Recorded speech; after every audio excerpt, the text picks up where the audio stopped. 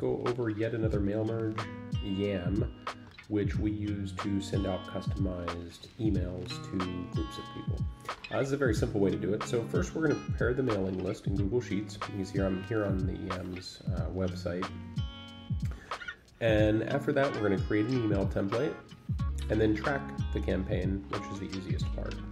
So first, let's go ahead and create that list. So I'm going to go over to my book of business, and we're going to filter by property for this one. So I'm just going to go over to data here after selecting the column. I'm going to create a filter, and we're going to filter this by property. So to clear this, and I'll just choose Enterprise Road because I know that was a medical property. We'll hit OK. Okay, now I have all my properties just for Enterprise Road, all my prospects just for Enterprise Road. So I'm going to grab those emails, and let's just grab a chunk of them here.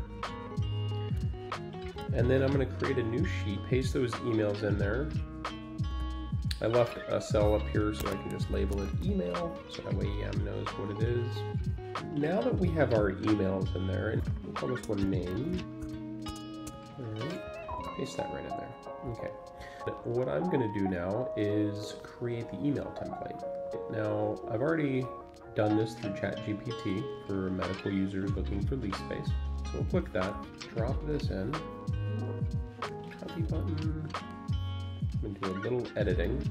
Now, prospect's name is going to go here, but we're just going to call it name, and we're going to put the brackets that look like this on there.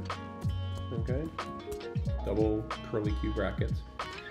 That's what you're going to use for it to find the first name and place it into each email to customize it.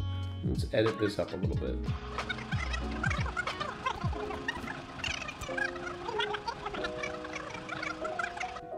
Now that that's edited, we're going to run the campaign, okay? Because you can see I don't have any recipients in there.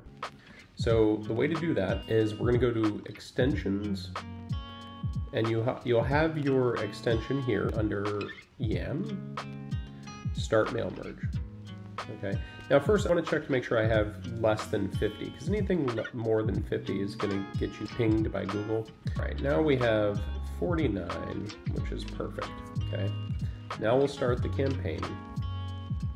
So what it's going to do now is it's going to ask for the template. Click that. And before we send it, I'm sending a test email to myself first so I can verify it. There it is. And so it uses the first recipient's name, but this is what it'll look like, right? And there's the ChatGPT broken down context.